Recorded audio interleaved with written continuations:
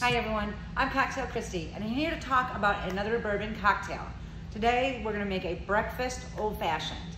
So we're going to use 4 roses, an excellent bourbon, Cointreau for an orange curacao, a little bit of orange marmalade, and orange bitters. So first I'm going to take my 4 roses. I'm going to pour 2 ounces of 4 roses. Let's see here. Then I'm going to use 1 ounce of orange curacao.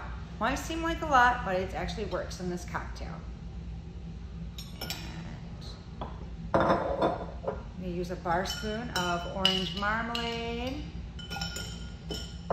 and a couple dashes of orange bitters. And just for fun, we're going to use a little bit of cherry juice. So there we go. So I'm going to put that in my mixing glass, kind of stir that up pretty well.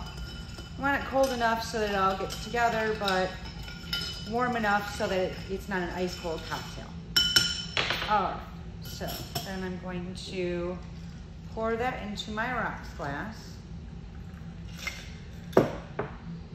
and garnish that with my orange twist. I'll go like that and lay it in there just like that. And that is my breakfast old fashioned.